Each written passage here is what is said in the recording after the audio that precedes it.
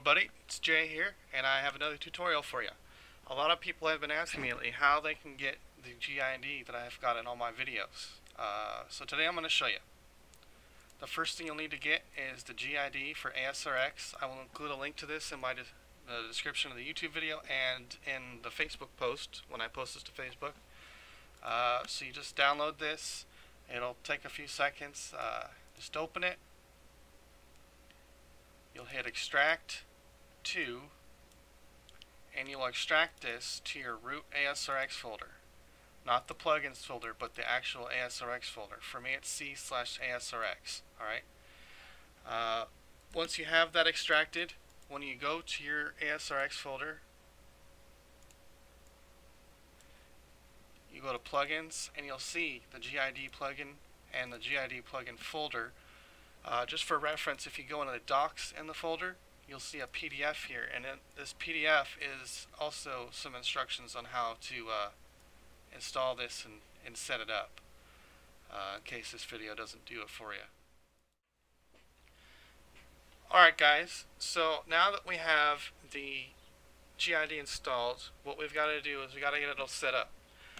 The first thing you're going to want to do is this little map at the bottom. You're going to want to turn that off by pushing 4. Alright, to get the GID map, all you have to do is push the 0 button on your number keypad, and that will turn it on. There's two different modes. There's the fixed mode, and then there's the rotation mode. In the rotation mode, the map will move around with you on the track. In the fixed mode, it stays right here like it is, and all the cars go around the track, and you'll see that. Now to turn on the GID itself, you're going to push Control Space. Now yours isn't going to look like this when you first push Control Space and bring it up. It's going to look different, but that's okay because I'm going to help you I'm going to show you how to set it up. So what you're going to do is you're going to push Alt Space, and that's going to bring up the GID menu. All right. So what we're going to do is right here, we're already selected on Select Object. We're going to push Enter, and then these are all the modules you can use on the GID. So what we're going to do is we're going to go to the first one and push Enter again. And this is the position module. Now to set it up, what you do is you use the mouse to position it wherever you want it. You use the Enter key to turn a module on and off. So this is on, this is off. Now to go to the next module, you're going to hit right button, and that will take you to the next module. You can use the Enter key to turn it on and off. Use the mouse to move it around where you want it, and then when you've got it placed where you want it, push the right key. And you're just going to keep going, setting all these up where you want them. Some of these modules I'm not using personally, but you may find that they're useful.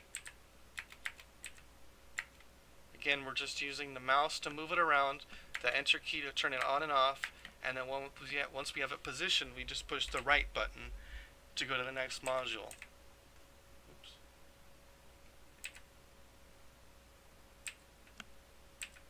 Now, once we have everything positioned where we want it, we're going to push the left mouse button, and after that, you push Alt Space again,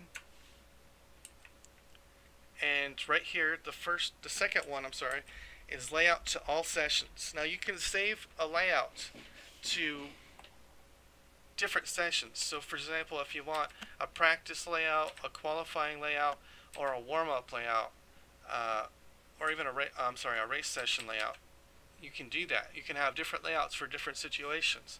But if you want the same layout for all sessions, what you're going to do is you're going to hit Layout to All Sessions, and you're just going to push Enter, and once that's done, it will save it to all sessions, and then you'll never have to mess with it again. So that's it, really. You just install it, and then once you get in game, use Control Space to turn it on, Alt Space to get in the menu, Enter to turn modules on and off, mouse to move it around, and the right button to go to the next module. And that's it. If you have any questions, comments, or concerns, feel free to hit me up on Facebook, either by direct message or comments, or if you see me on TeamSpeak, just ask me any questions. I'm always available for questions. Doesn't matter when, where, or why. Thanks for watching, and have a great day.